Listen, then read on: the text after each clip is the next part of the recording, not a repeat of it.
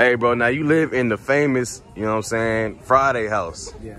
Like, what's that like for you, bro? I mean, I grew up here, so I've been here 26 years, so it's kind of regular for me. I've been seeing this kind of stuff since I've been a kid, so Damn. it's second nature to me. That's lit, bro. Now, you get a lot of people to come by every day, like taking pictures and stuff? Every day, all day from about 9 in the morning to about, we try to stop about 9 at night, but they keep coming, but they don't really come on my porch after 9. Okay, that's respect, that's respect.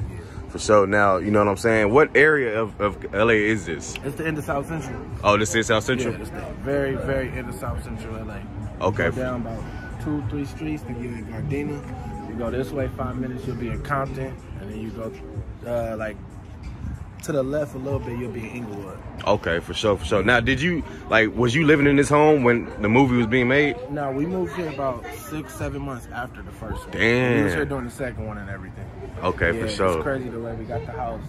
My mom didn't even know when she purchased it. She didn't know till a week after living here. We just kept seeing people pull up. For sure, that's She lit. just asked somebody like, yo, we see it. She thought it was because it was vacant and on the, you know, on the internet and everything, but it happened to be the Friday house. We got lucky. For sure, for sure. Now, is Friday your favorite movie?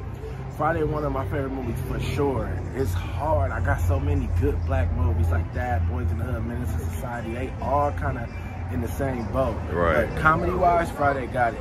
To me, that's one of our best comedy black classics. That's a I don't fact, think bro. nothing topping that. That's a fact. Now, I also want to ask you this last question now. Like, in the movie, you know what I'm saying? Is that like some everyday stuff that goes on in this area?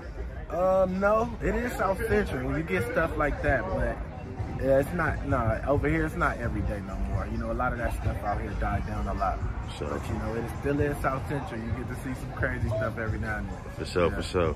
Man, so I appreciate you for letting me conduct this interview with you, man. By, man. So.